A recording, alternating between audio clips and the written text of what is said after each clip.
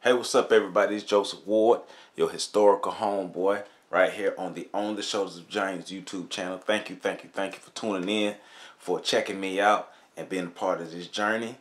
We're here to give you the sung and unsung heroes of the African diaspora that you probably wouldn't learn about.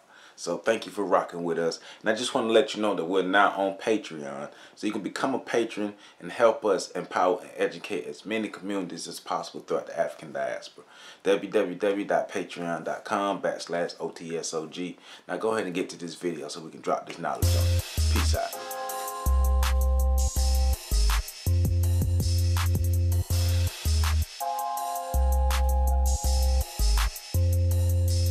Kwame Nkrumah. Francis Nwai Kofi Nkrumah was born on September 21st, 1909 in Nkrofo, Ghana, to parents Kofi Nkrumah and Elizabeth Nyaniba. As a young boy, Nkrumah had a love for education, a passion that would help him excel in school. He received an early education attending mission schools in Accra, Ghana, before completing his grade school education at Prince of Wales Achimota School in Accra, Ghana. Nkrumah graduated from Achimota in 1930 and worked as a teacher until 1935. During this time, he was introduced to ideas of black nationalism, liberation, and anti-colonialism. 1935 was also the year that Nkrumah left Ghana for the United States to earn a college education. He would attend the historically black institution Lincoln University in Oxford, Pennsylvania. Nkrumah earned his Bachelor's of Arts in Economics in 1939 and his Bachelor of Theology in 1942 as a Lincoln University student. Following his time at Lincoln, he enrolled into the University of Pennsylvania, where he earned a Master's of Philosophy and a Master's of Education by 1943. During Nkrumah's time as a college student, he experienced the rise of black consciousness in America through Garveyism, black nationalism, Pan-Africanism, and the African-American response to the Jim Crow laws.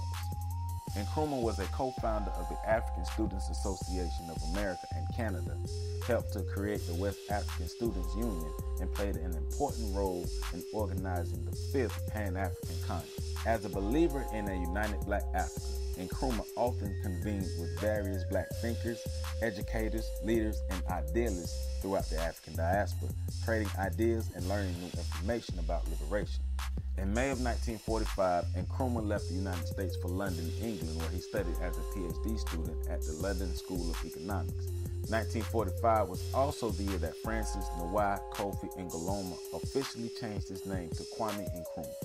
He did not complete his studies to earn his PhD because he was embarking on a mission much greater. Even though he left his formal educational setting, he never stopped learning.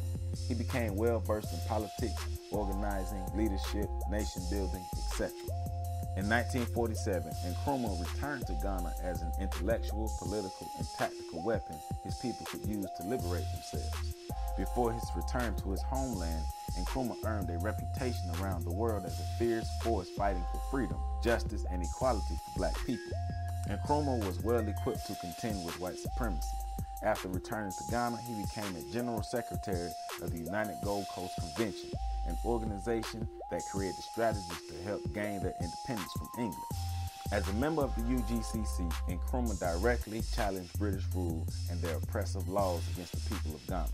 Nkrumah and the UGCC were awakening a fire of freedom in the people of Ghana. In 1949, Nkrumah and the UGCC parted ways due to differences in philosophies, and he created his own Convention People's Party. Under the banner of the CPP, Nkrumah and the people were putting immense pressure on the British who ruled Ghana.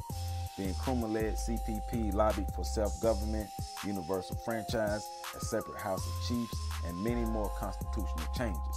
Nkrumah's ideas and organization was not welcomed by the British.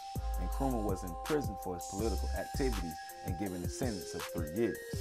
During his incarceration, the CPP continued to challenge British politics by protesting and also winning the 1951 political elections. With members of the CPP making political decisions, Nkrumah did not have to serve his full 3-year sentence. In 1952, the political landscape of Ghana changed when Nkrumah was elected as Prime Minister. His presence meant that the British could not influence the leaders of Ghana. A 5-year plan was created to rid the Gold Coast of British rule and to strengthen their countries by working together with their fellow African countries. In 1957, Ghana officially gained its independence from the British due to the efforts of the CPP and Kwame Nkrumah. Dr. Martin Luther King Jr. befriended Nkrumah, and the two shared philosophies during King's visit to Ghana in 1957. Both men admired many aspects of the other and were able to grow as leaders within their respective countries.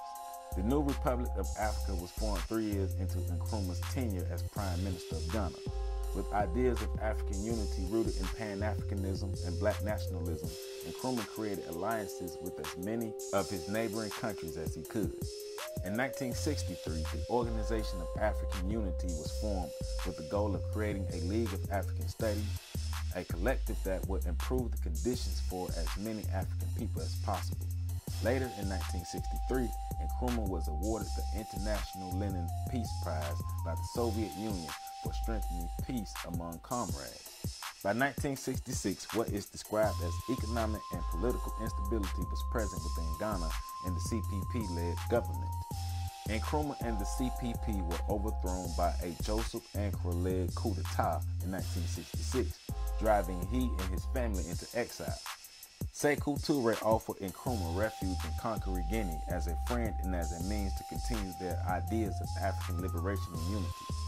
Nkrumah died of cancer in 1972 in Bucharest, Romania as an African leader who has his imprint on history. Fueled by his basic human right to be free and receive equal treatment, Nkrumah and the CPP led Ghana to their independence from the British and helped inspire other African nations to seek their independence. He was not only an inspiration to people on the continent of Africa, but he inspired African people around the world. Francis Nwai Kofi Nkrumah, aka Kwame Nkrumah, we proudly stand on your shoulders. For more information, please visit www.ontheshoulders1.com or www.ontheshoulders.org.